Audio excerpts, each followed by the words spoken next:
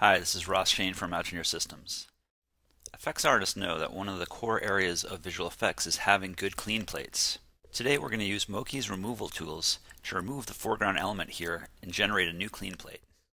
We're going to start here in Mokey, and we're going to bring up the new project wizard and navigate and import these sequential files. In the new project wizard is where I can name the project and direct the path to save the project and the render files. Mokey defaults to rendering out sequential files to a folder called results. I don't need to cache the clip because my clips live locally. Here I can confirm how many frames I'm bringing in, as well as the frames per second the Mokey project is.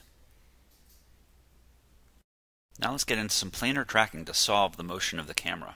We'll start with the X-spline tool and make a couple points and right-click to close. Let's use the Add Contour to Layer button.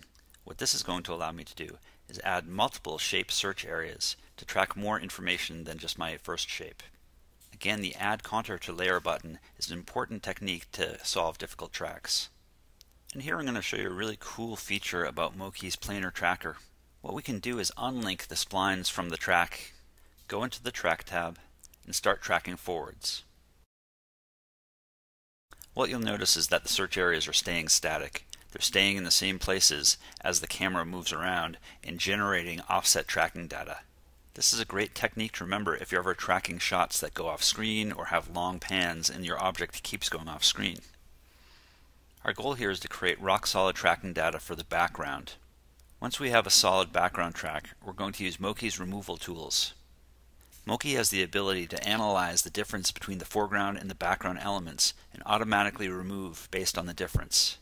Well, the background's now tracked, and if we scroll through here, it looks kind of funny because still the shapes haven't really been updating. Let's turn on the Layers surface and go to the Layers tab and select Align Surface.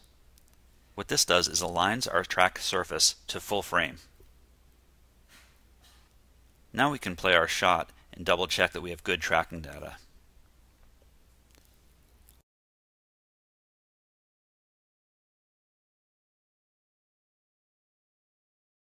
We can even adjust the surface and use it as a reference. We can turn on the grid and double check that we have rock solid tracking data.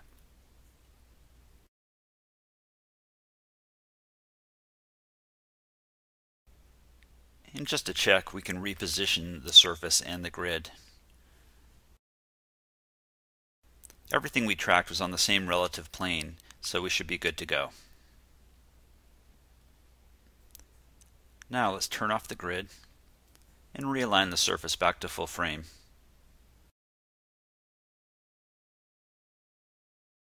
Still in the Layers tab, let's give this layer a name, and we'll call it Background Track. Next, we need to identify the foreground element. In this case, it's the Lobster. We're going to use our X-spline tool and create another rotospline. This will just be a loose mask. We'll go ahead and name this Lobster Garbage Mask.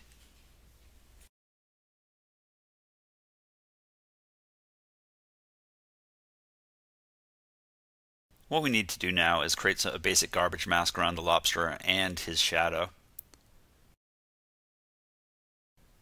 Rather boring you, I'm just going to quickly speed this up and show you how in a couple of seconds I just added a couple of quick keyframes. Mokey defaults to auto keyframe mode, so it's quite easy just to navigate on my timeline, add a couple quick changes, and have the shape in between the keyframes. To use Mokey successfully for removals, you do need to understand the layering system. Basically, objects that are closer to the camera should be closer to you in the layer priority.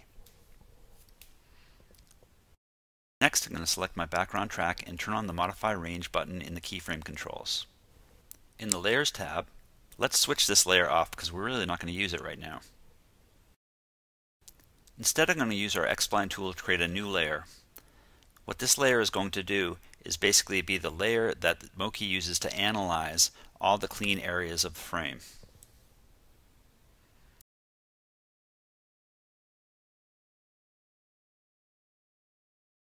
We're going to take this new layer and link it to our background track that we already have. We'll go ahead and name that Linked Background Track. Now you can see that this new layer is using our original tracking data. And we can make sure that this tracked layer covers the entire frame, or all the areas where we might think that the foreground element is actually within the background a clean area.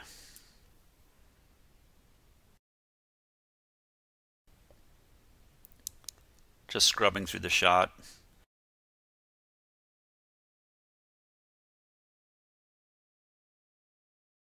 Z to zoom and X to pan. Adding a couple keyframes to the shape. Again, the shape is actually linked to our original background track data, and I do have the modify range button on, which is similar to the Uber key found in Mokey and Motor. Whenever you do a removal, you want the removal layer to be at the top or closest to the camera. With the Lobster mask layer selected, we're going to go into our Remove tab and hit the Process Forward button, and here's where the magic happens. So what Mokey is doing in its removal process is more than just a simple clone offset. It's analyzing the background and the foreground track elements and finding where these clean areas exist in different parts of the frame from the background. This is extremely useful for removing things from shots, things like scratches, rig removals, unwanted objects from shots.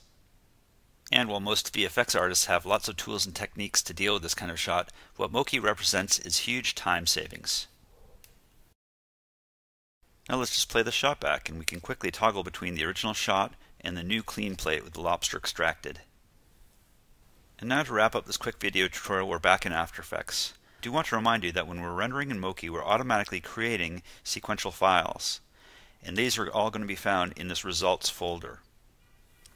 Here's the original lobster shot on the bottom layer, the clean plate above it with the fade to fade on, and here's the final composite.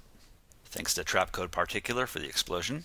While this is not the most sophisticated composite, I hope you can see the power of Mokey in using Mokey to generate clean plates. And be assured, no lobsters were hurt in the making of this tutorial.